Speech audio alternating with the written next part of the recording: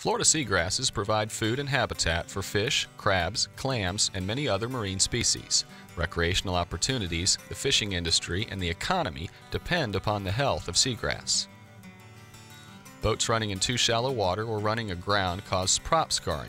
Prop scarring is generally when a boat's propeller digs up seagrasses, but it also includes damage to grasses by other parts of the boat. There are many things a boater can do to avoid destroying the aquatic plant. Knowing your boat is important because you need to know what the draft of your boat is. My boat, for instance, is not going to be the same as the boat that's coming up behind me. When moving through shallower waters, boaters should stay a foot above the top of seagrass blades.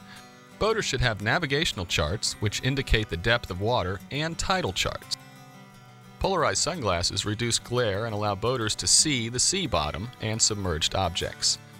If you run aground or if you are in waters that are too shallow for your boat to navigate in, the first thing you should do is raise your motor and idle your boat. Once you get to that point, then a lot of times when you're down and flat in the water, you will drift, and hopefully you'll drift beyond the shallow area. If they have an auxiliary motor that has a shallower draft, for instance a trolling motor or just a smaller kicker motor, oftentimes they can maneuver using that and get across the bar. A lot of boats have push poles that they can use, and they can push their way out into the deeper water. And then of course we as boaters should not be afraid to get out and push if we need to get to deeper water where we can safely navigate.